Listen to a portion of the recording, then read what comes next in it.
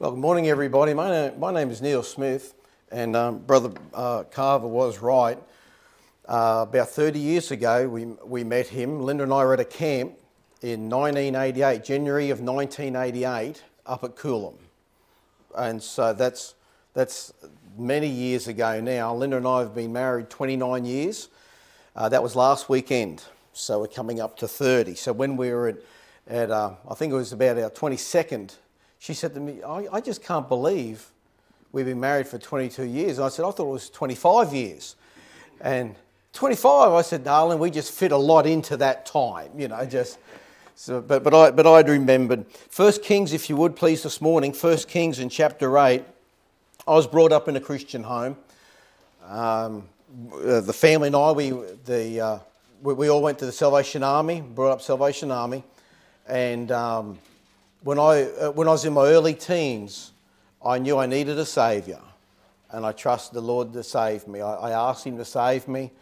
I knew there's that thing in my heart. You haven't done this. You're not a Christian. People think you are, but you're not. And God had dealt with me and worked in my heart. And one night, the house is gone now. I called by there down in Ipswich. The house is now gone. There's my grandmother's house, the front bedroom. And I asked the Lord to save me. I didn't mark the date down. I was about 13 years old, and I wanted to have it settled in my heart. And God gave me a peace that passes all understanding. It never bothered me again whether I was saved or not. Down through the years, it did bother me how I was living, if I was living for God, if I was doing what I wanted to do. But the thought of being saved or not, that never bothered me at all, because it was settled in my heart. And when God births you into His family, when you become a Christian, there's a peace in your heart that the world cannot take away. And that peace is not just for salvation. As you go through times of trial and testing, times of loss and sorrow, of grief, times of ecstasy, times of depression, all ranges, that peace can be there. I can't explain it, but I know when I've got it, and I know when I don't have it. And when I don't have it, I go looking, Lord, why? What's come between us? Because God will give you the peace that you need as you go through all sorts of situations, as you face life. We need that. This life is too rough for any of us. It really is. We don't have enough. We haven't got enough. The only way we can get through in life is by what God does within us, as He works in us. There's no other way that we could ever get through life otherwise. 1 Kings chapter 8. This passage has been on my mind the last couple of weeks. I've just read through this, and this morning I was out on my walk, and I try to walk each morning, and I was over in 2 Chronicles chapter 5. That's a parallel passage to here in 1 Kings 8, and I was listening to it as I was on my walk. And these things have been going on over in my mind. We're going to start in verse 51 and of chapter 7, verse 51. And we're going to look through these opening verses of chapter 8 down through verse 11. So was ended all the work that King Solomon made for the house of the Lord. And Solomon brought in the things which David his father had dedicated, even the silver and the gold and the vessels did he put among the treasures of the house of the Lord. So David had a desire to build God's house.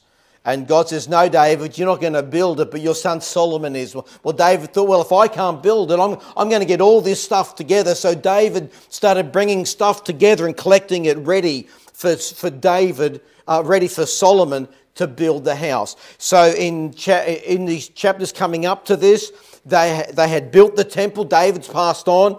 They'd built the temple. Here's Solomon now. The work was ended. Okay, let's bring everything in. And they bring it all in. Chapter 8 now, verse 1. Then Solomon assembled the elders of Israel and all the heads of the tribes, the chief of the fathers of the children of Israel, unto King Solomon in Jerusalem, that he might bring up the ark of the covenant of the Lord out of the city of David, which is in Zion. And all the men of Israel assembled themselves under King Solomon at the feast in the month Ethanim, which is the 7th month. And all the elders of Israel came, and the priests took up the ark, and they brought up the ark of the Lord and the temple and the tabernacle of the congregation, and all the holy vessels that were in the tabernacle. Even those did the priests and Levites bring up. And King Solomon and all the congregation of Israel that were assembled unto him were with him before the ark, sacrificing sheep and oxen that could not be told nor numbered for multitude. And the priests brought in the ark of the covenant of the Lord into his place, into the oracle of the house, to the most holy place, even under the wings of the cherubims. For the cherubim spread forth their two wings over the place of the ark, and the cherubims covered the ark and the staves thereof above. And they drew out the staves, and the ends of the staves were seen out in the holy place before the oracle, and they were not seen without. And there they are under this day.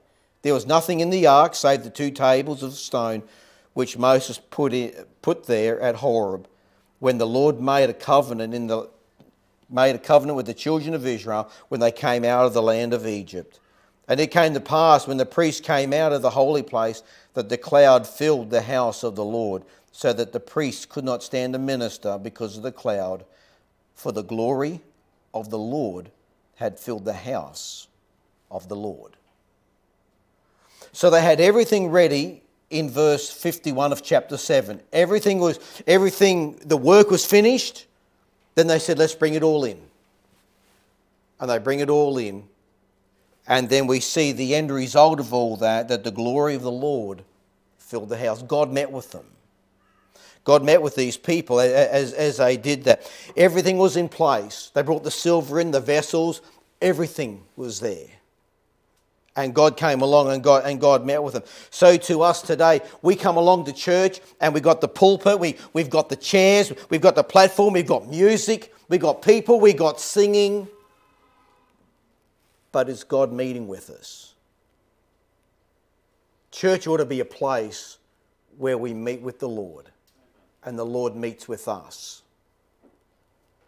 So often it's hard to get God to turn up at church because people are doing what they want to do. And yet we read here, previously David got the pattern. He found out what God wanted. They get it all set up. Solomon did after the pattern that David got. They put it together and they built it, and the Lord turned up. But one thing was missing. Everything was in place, but one thing was missing. Where's God at? Where's God at? When we meet here at church, does God meet with us? Or is this our service? Where's God at in your life? Where's God at in your home? Because God wants to meet with you. My dad died, he was 56, one and only heart attack. But Dad did tell me, he said, God wants to meet with you. God wants to be a part of your life, not just on Sunday, but every day of the week. See, God's not waiting at church saying, oh, I'm here. No, God's still with, God is available when you go to your home. You get up Monday morning, you're facing Monday-itis, you don't want to go to work, and God's meeting with you. I'm here. I want to be with you. Here in the passage we're looking at, it's specifically about the church. And you ever been to somebody's house when they're not at home? Are you comfortable when they're not at home? Well, I'd go to friends of ours, they live on a farm out Boonah way there. And they always said, Neil, if we're not at home, we're not going to be far, just let yourself in. All the doors are always unlocked. Just let yourself in. You can make yourself a cuppa and just come on in, and we won't be far. But it's just not the same when that family wasn't there. And so too, when I go down to God's house, I'm looking, if it's God's house, I'm looking for God to be in his house because I'm needing something. I don't know what sort of week you've had, but you look back on your past week and you think, wow, what a week. Maybe you've had a good week, but you're standing on Sunday and you're looking down next week and you think, oh, look at this week coming up. I don't know how I'm going to do it. Man, I need God. I need something. I don't have it. I need something more. And God is the difference. You ever seen a really nice car? Just look at it, the paint, wow, look at that. You just can't wait for it to start to hear it. Going to church, you got all the outward, but there's no motor, there's nothing in it when God's not there. Folk, make God a priority in your own life and in your home and in the church. Make God the priority. People will quickly say, oh, but we're 2 or 3 gathered together in my name, there am I in the midst. Read the context of it. It talks about being clean. There's a process there to make sure if we want God to turn up. We just can't take it for granted because we meet that God's going to turn up. We can't take it for granted. Beseech Him, ask Him, seek Him out, plead with Him. God, please come and meet with us. When I go to church, I don't want a religious experience. I don't want to have a religious meeting. I want God to turn up. I want Him to speak to my heart. I want to get something out of the book. I want to get something from the song service. I want to get something when somebody prays. Instead of just going through the motions, God, I want something that's real. A song we used to sing when I was in Sunday school, I want to be more than a Sunday go-to-meeting Christian. I want religion that thrills me every day. Saying good morning to the preacher is fine if all week long I live my life right. I want to be more than a Sunday go-to-morning meeting Christian. And I want more. I've got to live in God. I've got to live in Christ. I want to live in Christianity. I don't want to just go through the motions. And here's this temple. It's been dedicated. Verses 1 and 2, I see there that an assembly was demanded. Solomon assembled all the elders. It started with the elders. He brings them all together. Notice those. There's the heads of the tribes. There's the chief of the fathers. And men, we are responsible. Men, it's our responsibility in the church. It's our responsibility in the home to lead it in such a way that the women and children behind us will have an eye on the men and we have men walking with God. Some families don't have a man in the home. Those ladies can still be looking at the pastor and thinking, the pastor is walking with God. I've got a godly man in my life that I can point my children towards and say, children, you can look at that man. Children, look at him, follow him. He's a good example. He's the one to lead us. But men, it's our responsibility to do that. We have a leader there, Solomon. Solomon knew God. Solomon spent time with God. God says, Solomon, what do you want? Solomon says, Lord, I want understanding. I want wisdom and understanding to come in and out before your people. And God says, well, Solomon, you didn't ask for money and you didn't ask for victories. Solomon, you didn't ask for long life. But Solomon, I'm going to give you all those because you had the right heart attitude. Solomon was a leader. And how our churches need leaders that walk with God, that know God. And just have a humble walk and say, God, I'm listening. God, I'm listening. Tozer wrote many years ago, Linda, my wife, was reading it, and she cut it out.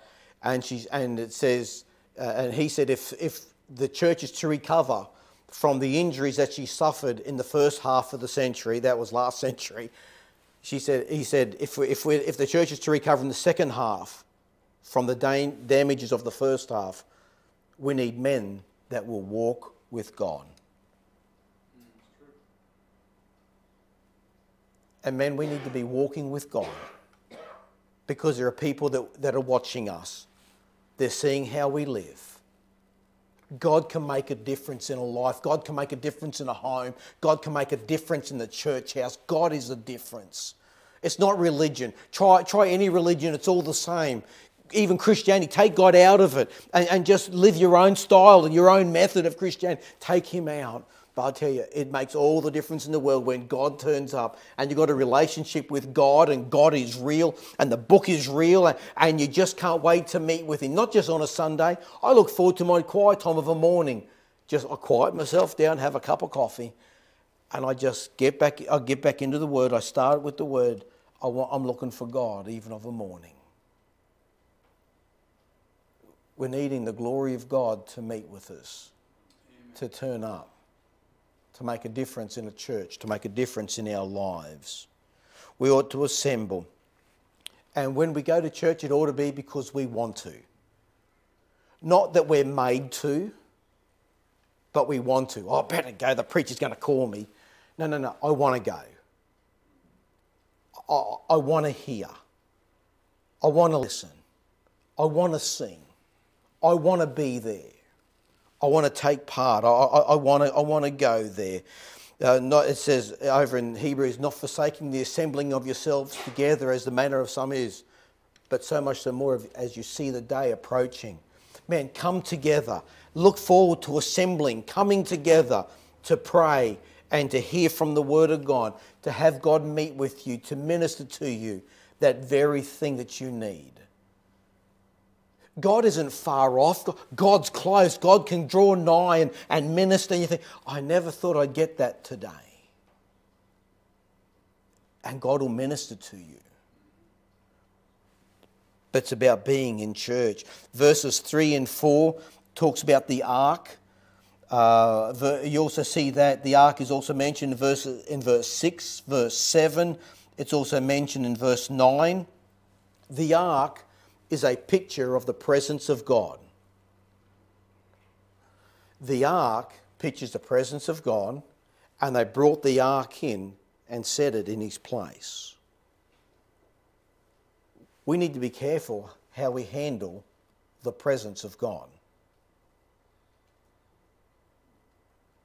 God can be grieved, he can be quenched, God can be pleased. God has emotions just like we do. But we need to be careful what we do with the presence of God, with his ark. In David brought up the ark in 1 Chronicles 13. He brought up the ark, and it said they were playing music, they were dancing with all their might. They put the ark on a new cart. And you say, they went to expense, they went to effort, they put it all in there. But then it came to the threshing floor of Uzzah, and it moved, and Uzzah put forth his hand, the threshing floor of Nashon, and then Uzzah put forth his hand to stop it. And God smote him. Chapter 14, David left. David says, man, I'm not going to mess with that. Chapter 14 goes by. Chapter 15, they bring the ark up again. But David said, we did not seek him after the due order. Just because we've got a heart for it, and we've got time for it, we've got effort for it, we've got money for it, it doesn't mean to say we can do it however we want. If we're going to seek after God, there is a due order. We just can't turn up and, oh, this will do. Find out what God wants and how God wants it done.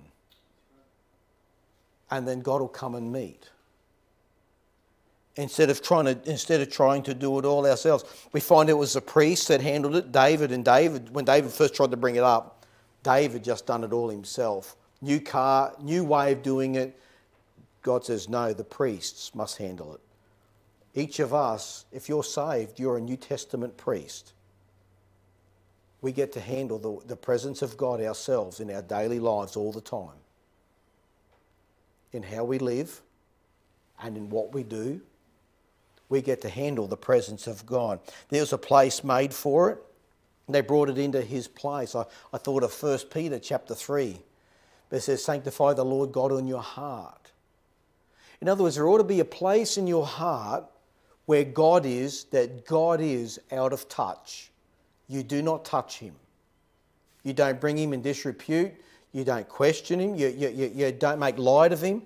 But God is above all reproach and all disrepute and everything. There ought to be a place in our hearts where no one messes with God. Because that's God's place in me. We ought to be very jealous when we come to church that no one offends God by the way they act or what they do that's going to cause God to run off and leave us alone. The most miserable Christian in the world is the one where God has stopped dealing with him. We don't want to offend the Lord and have him turn away and leave. We want the Lord to meet with us. And we want the Lord to stay. And we want the Lord to minister. We better find out how God wants things done. There was a place for him. Priests handled him. He was protected by the cherubim. Those cherubim would overshadow that mercy seat. Speaking of holiness, he's a holy God. And we ought to live in such a way that we think God is holy. I need to behave. I need to know how to act. I need to know these things. As I come to the house of God, as I do that. Verse 5, we see there's some action taken. The king and King Solomon, all the congregation that were assembled with him, were with him before the ark, sacrificing sheep and oxen that could not be told nor numbered for multitude. They took action. They took part. Do you know church isn't a place for spectators? Yeah, church is a place for participators, not spectators. You watch things. I want to get involved. If I'm getting into it, I want to get involved. What can I do? You see a sporting event, you think, man, I want to have a go at that. Can I have a go at that? Can I do that? I want to have a go. You know, we come to church, it ought to be a place where we participate, not spectate. They took part. They brought in oxen and sheep. They brought in and they made sacrifices. They demonstrated their heart by participating. And church is a place for participation because others here need you to minister to them. We have to get over our welfare society in Australia where the government is going to give us this handout, going to do this for us and do this. Oh, it's all right, the preacher will do that and the preacher will do that, the preacher will do that. No, let's get involved. Let's do it ourselves. Let's be a part of this. Hey, this is my church. This is my God, my place. I want to get involved. And I minister. But I really haven't had any training. I reckon there's something you could do to be a help and a blessing to somebody else. Sometimes just a smile on the face and you greet people. What an encouragement that would be to visitors come along and think, oh, I remember you. I met you last time I was here and blah, blah, blah. About ministering. They did that. Over in the parallel passage in 2 Chronicles, we won't turn there, but tells us that they were arrayed in white linen. They dressed appropriately for coming to church. They made sure they were set the way they ought to be. Church ought to be a place where we get prepared to go. And sometimes I've turned up at church and I've just been filthy. I've come straight from work, but I wanted to get to church. I didn't want to miss out what was going on. I'd just sneak in the back, I'd sit down the back and I'd listen. I'd get there late, filthy, dirty, overalls. I'm a tradie, I'm a boilermaker. Sometimes you come in from erecting steel and the like, you're filthy dirty. But I couldn't wait to get to church. I wanted to be there. If nothing else, but brother, what if I get there and I fall asleep down the back? I reckon the preacher would just be as happy as to see you put in the effort to get there after working, and you walk in a bit late, but you come in, smile on the face, pleasant disposition, and you fall asleep. He'd still be glad to see you. Because the preacher counts all the sheep. He looks at them, not because he's a numbers man, but because he has a heart for the sheep. I wonder brother so-and-so is. I hope he hasn't been hurt in an accident. I hope he hasn't been caught up somewhere. I hope everything's all right with his family. I know he's having trouble with his kids, with his wife. I know there's sickness in the home. I pray he's all right. And the preacher's looking. God is more important than anything else in this world. And we ought to get, and it ought to be a case, man, I can't wait to get to church. I want to do that. There's music there, talks about music over there in 2 Chronicles. It talked about the instruments that they used and the like, and about praising God. And God is pleased with our praises. It pleases him. It says he inhabits the praise of his people. Where if we would just give the Lord some praise and glory and just set him up on high as God is the one, there's nobody else. We got a great God. Don't sell him short. He's worth our praise. He's worth our honour. He's worth our glory, that we put him up on high and to do that. Like I said, my dad dropped dead of a heart attack. He was 56, one and only. I started getting great victory in my life when I thanked God for it. Because it talks about giving thanks in everything. I was 21. I just turned 21. Brother was 18, turning 19. Dad dies. I started getting a lot of victory when I got to the point saying, God, I thank you for taking my father. Because then I got my eyes off my father, I got my eyes on my heavenly Father. And God takes me through a series of events and things where it just kept breaking me and got me to a point where I just kept looking at the Lord. But I'm telling you, I got some victory when I could just thank God for taking my father, and it's just my mum, my brother and I. And we've all got together and we thought, well, God must have had something special in mind to take your father, to take our father, my mum's husband, in such a dramatic way. He went to the doctor the day before. They said, Ed, everything's all right. Course of medication will have you fixed right up. He went for blood tests that morning, Saturday morning. I went off to work, came home, he was finished. Yep. Course of medication, you'll be all right. We can manage your condition. He didn't see out 24 hours after receiving that.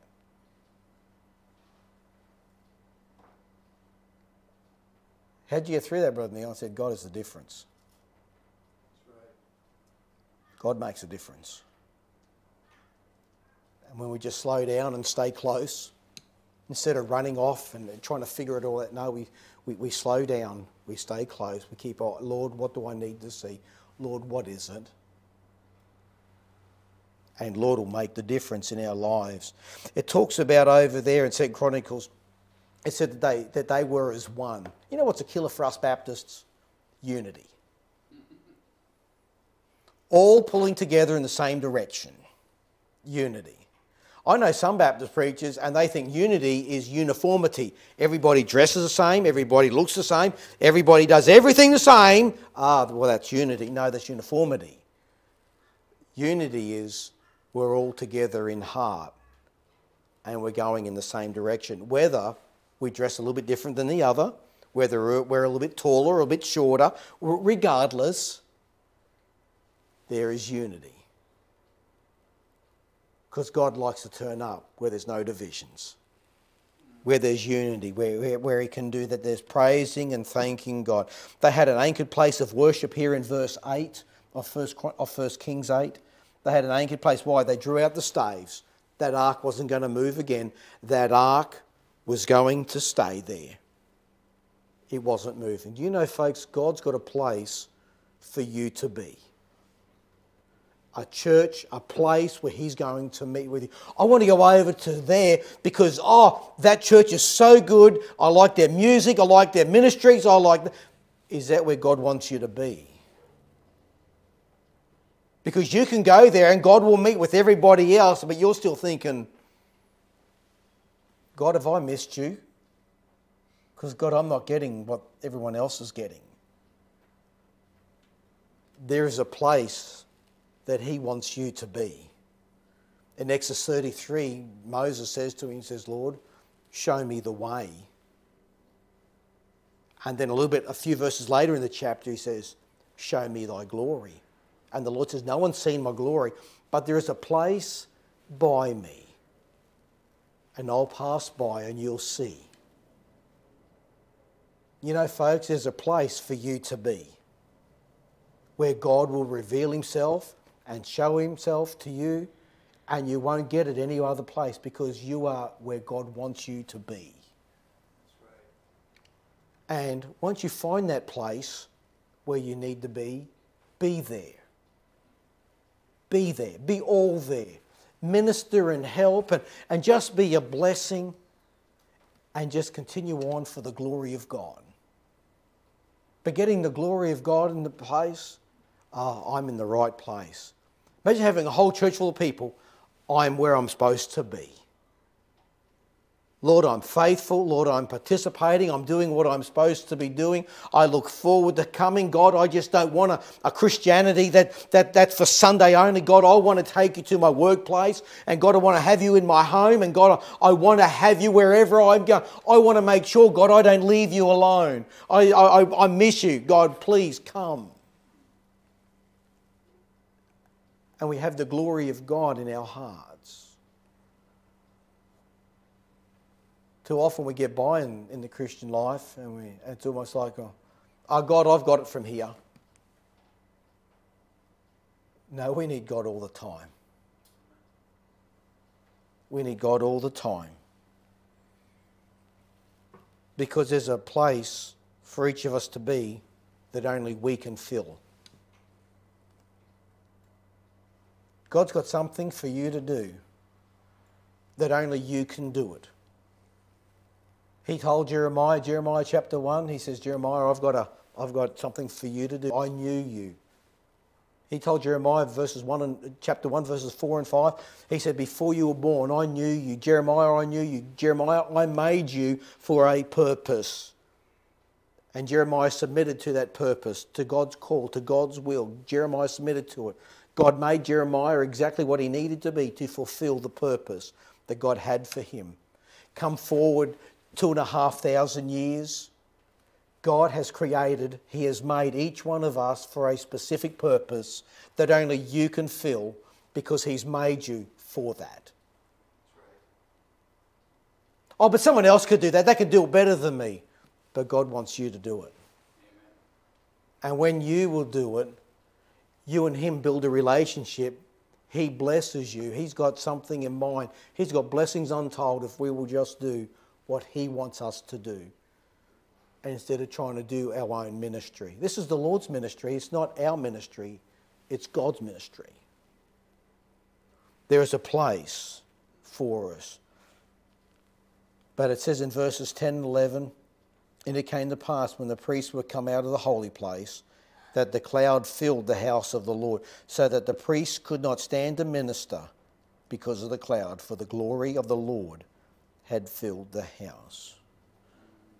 The approval and the abiding of God was displayed. God showed, God demonstrated that He was pleased with what happened in that place, and the cloud came. His glory filled the place. The Levites, they got out of the way. Those ministers, they got out of the way. You know, when you find out what God's in, just get out of the way and let Him do it. And just ride along and enjoy it. Do your part.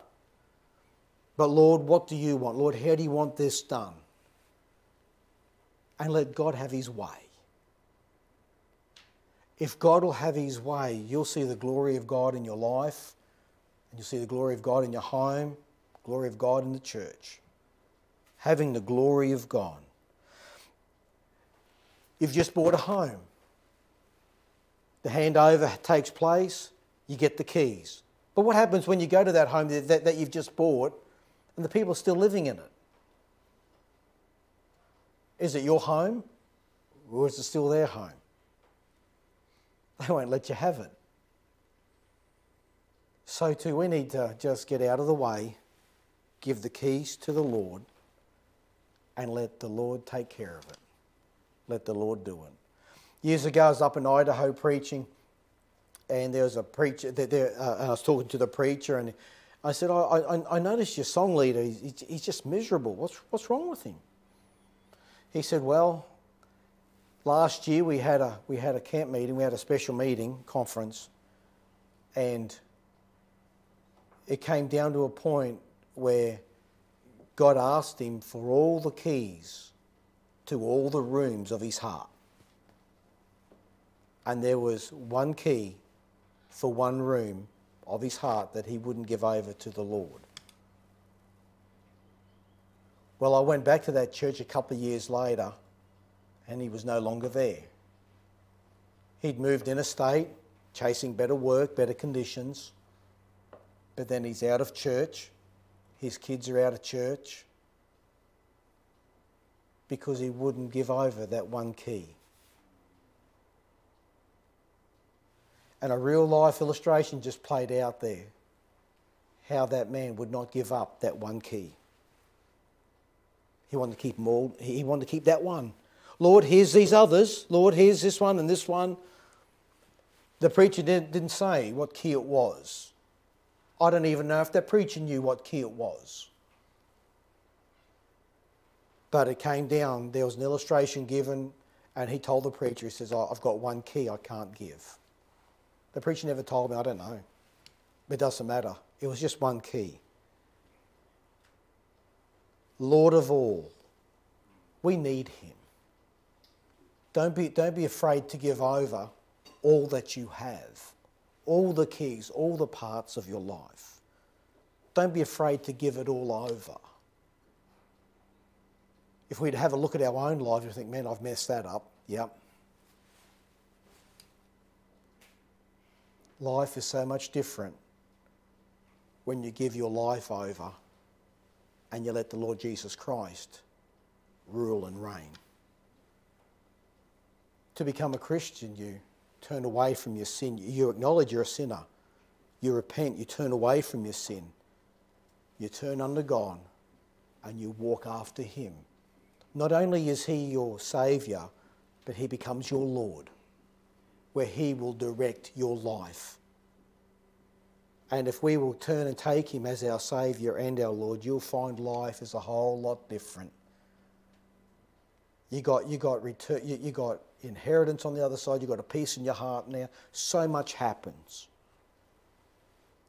But for the glory of God, we need to find out what that is, and that the glory of God will come in. You want to come to this place? This place ought to be a place of refuge. Get away from the bustle of the world, the problems, the difficulties we face, the hurts, the disappointments, all that. We just leave outside and say, God, I need you. God, I want you to minister to me. God, is there something here? And everyone's praying, God, I want your glory. Lord, not me, but thee. Your life in and through me. And he makes a difference. Every time I go to church, I think of Psalm 63, verses 1 and 2. O God, thou art my God, early will I seek thee. My soul thirsteth for thee. My flesh longeth for thee in a dry and thirsty land where no water is, to see thy power and thy glory, so as I have seen thee in the sanctuary. When I walk into a sanctuary, I'm looking, God, are you here? It certainly makes for a difficult church service when God doesn't meet.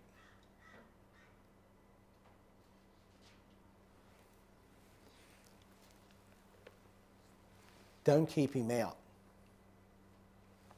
We ought to be doing everything we possibly can to have God come and meet with us. God is real and God wants to show himself real.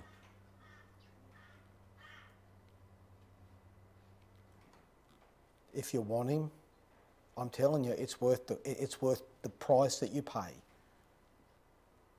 To know God and to walk with him and have that reality in your heart that you know. Not just a head knowledge, yeah, God's real. No, you know it in your heart. Too often it hits here, but it doesn't come to here. We do this too much. We try and think and analyse and go through it all. I'll do this and this and this. It does. We have to pay. We have to count the cost. But sometimes we say, well, I'm not going to bother with it unless I can understand it. Well, don't use electricity then, because we don't understand it. There are many things in life we don't understand, but we still use them. Mobile phones are the craziest deal ever created. I don't know anything. I just know I push this button. I tell my kids I've got calluses on one finger from texting them because I can't do this. I can't. I don't understand it all. I know how it works. I know what I've got to do to get a message to them. So too, I haven't got to understand everything about God and everything about salvation for me to become a Christian. I just know my need and I know where I can get it fixed. For the Christian life, I know what I need. I need God every day. Not just a religious experience, I need God every day. And I know where I can find him. And it ought to be in the church house, the Lord's house. And this ought to be a place where God meets with his people and it makes a difference. Let's close in a word of prayer. Father, this morning, how we need thee. Lord, how we need thee this morning. Father, we'll try and bumble through. Just so vain, so empty. Religion, Lord, it leaves us with a hollow feeling. But Lord, when you're real, and God, you make the difference. Father, would you please show yourself real here? The need that they have, each one. Lord, you can see the needs. Maybe there's somebody here that doesn't know you as their Saviour. Would you speak to their heart, turn the light on that they might see? Lord, somebody here that needs a shepherd. Lord, would you guide them and help them?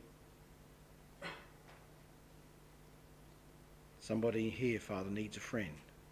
Draw nigh to them. Lord God, may we see thee. Lord, we're a poor and needy people, and we foolishly think we can try to take care of things ourselves. I pray that you'd minister and work. Help us, we ask. We ask in Jesus' name, amen.